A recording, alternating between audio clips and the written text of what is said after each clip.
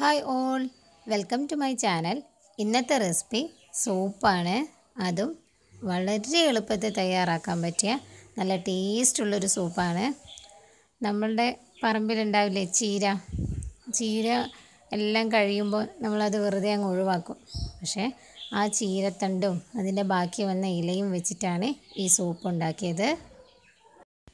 ചീരത്തണ്ട് നല്ല വൃത്തിയാക്കി എടുക്കുക. എന്നിട്ട് ചെറുതാക്കി മുറിച്ചിട്ടിട്ട് ഒരു കുക്കറിലിട്ട് കുറച്ച് വെള്ളം ഒഴിച്ച് നല്ലോണം വേവിച്ചെടുക്കുക. എന്നിട്ട് ഇതേപോലെ വെന്ത് വന്നത് നല്ലോണം ഉടച്ച് അതിൻ്റെ സത്തെല്ലാം എടുത്ത് അരിച്ചെടുക്കാം. ആ അരിച്ചെടുത്ത വെള്ളത്തിലേക്ക് കുറച്ച് കുരുമുളക് പൊടിച്ചത്, ഉപ്പ് ആവശ്യത്തിന് ചേർത്ത് ഒന്ന് തിളപ്പിക്കാം. ഇനിയൊരു ചീനച്ചട്ടിയിൽ കുറച്ച് വെളിച്ചെണ്ണ ഒഴിച്ച് വെളുത്തുള്ളി ചെറുതാക്കി മുറിച്ചത് മൂപ്പിച്ചെടുക്കാം.